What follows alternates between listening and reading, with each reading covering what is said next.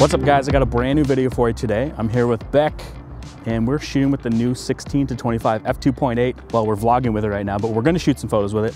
And this is our first location.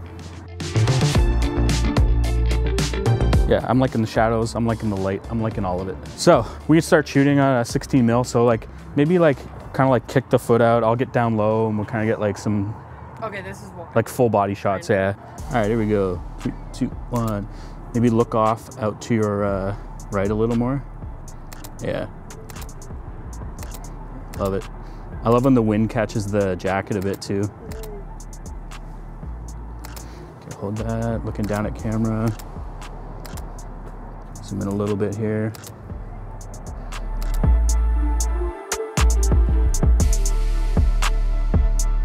Yeah, so this way we can get a bit of the gas station in the shot. The hair flow.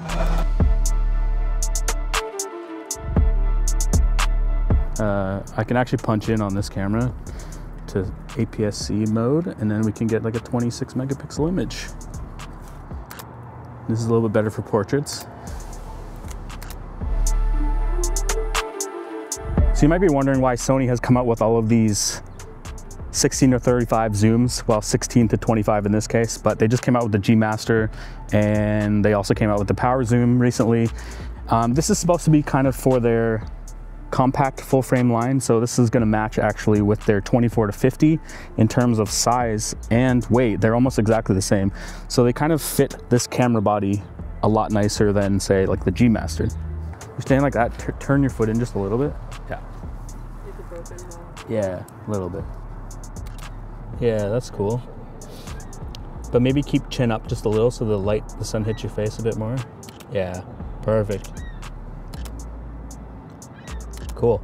So going over a few specs on this lens, it's pretty light. It comes in at 409 grams. It looks almost identical to the new 24-50 f2.8. Of course, it has a focus hold button, an autofocus manual focus switch. The zoom is nice and smooth. The barrel does extend a little bit when it's fully zoomed out to 16 millimeters. It has an aperture ring going from f2.8 to f22. Of course, you can have that clicked or declicked. It has an 11 round blade aperture for nice circular bokeh. It's dust and weather sealed, and it has a 67 millimeter filter thread. In terms of build, it feels like most G lenses made out of plastic, but it's nice plastic. It has a slightly textured pebble feel to it. It's also rocking 2 linear motors for fast, silent, and smooth autofocus. So we're at this gas station that's closed. So we kind of lucked out because this doesn't happen too often that we can find an abandoned gas station. Well, it's not even abandoned. It's just not open. But it's vibes. Maybe we can do one where you like walk into the shot, just kind of look down at camera, and I'll get it in a wide angle. I'm really looking for that nice, you know, because I'm so low and wide, like it looks so epic when you have like a good stance. We could just fake it and like you kind of walk into it. Here we go. Go for it. So how far can you like lean over to get the hair out in front of the camera? That's sick.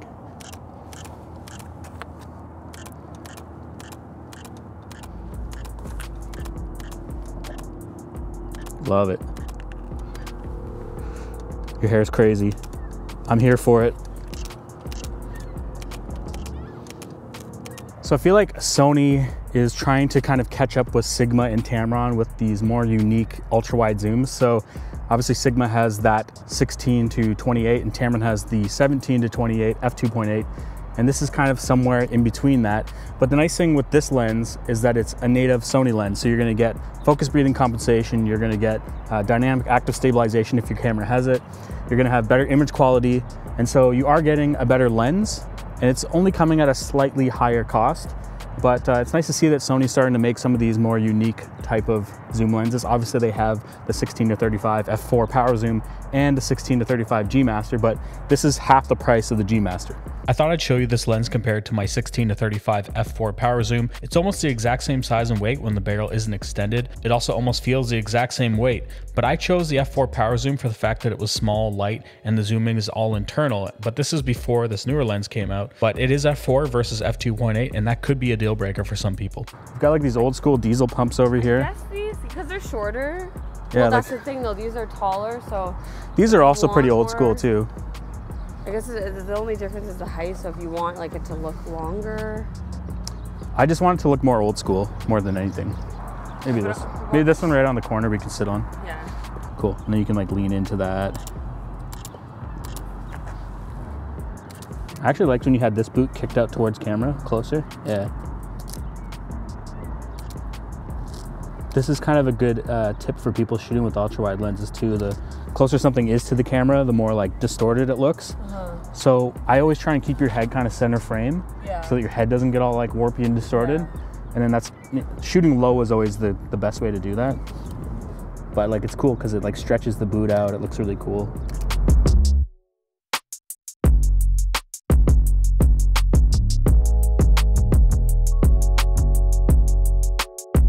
All right.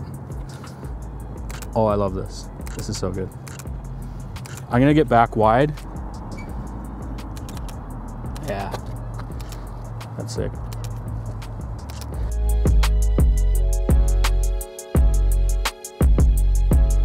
The lens has a minimum focus distance of around 7 inches at its widest, so you can get some fun ultra-wide close-up shots.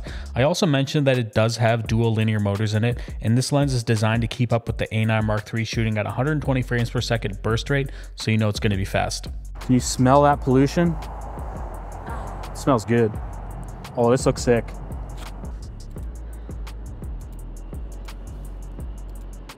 One more of those ones, where you kind of like tilt the, yeah, and chin up just a little bit.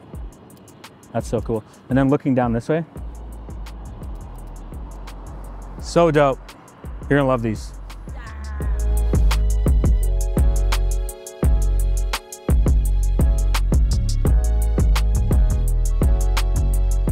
So the only posture I can explain is kind of like your shoulders are back, but your head's kind of down like that. Yeah. So it's like your evil villain, main character energy, evil villain. Let's do left leg forward though. Oh yeah, sorry. Yeah.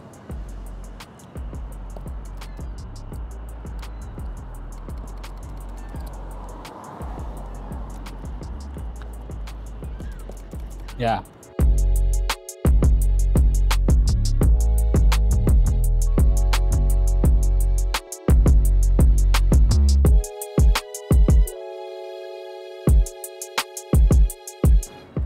I'm loving all these shadows though, like all the lines and stuff now. We can go on the road, as long as there's no trucks coming. All right, we're shooting. We're shooting on the road here, backlit.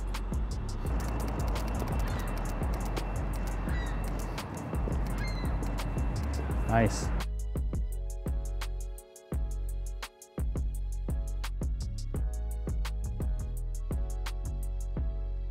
I think that if you're looking at potentially buying the 16-35 G Master Mark II, this is basically going to get you close to the same image quality for half the price. It's going to be way lighter and smaller. That said, the G Master Mark II does have more reach at 35mm. It's probably built a little bit better with better weather sealing, but if you're having a hard time deciding between this or something like the Sigma and Tamron, it's going to be a lot harder choice because those are all great lenses within the same price range, and this will go well with their full frame compact cameras.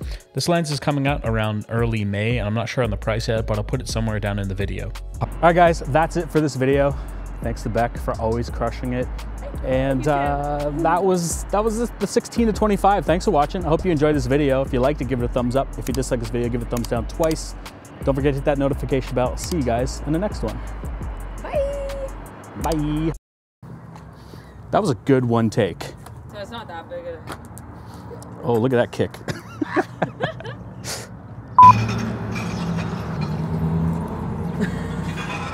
Oh my God! Yeah, you definitely got something. You definitely got something wrong there, bro. Got to do a little bit of landscaping here. So you might be wondering, what's wrong with these people? The thing is, I don't know what's wrong with us. Ever since you started working here, gas sales have been up. Right. I believe. Motocyclette. Motocyclette. I'm French. All right. Oh, I almost stepped in. I forgot. Look how sick that is.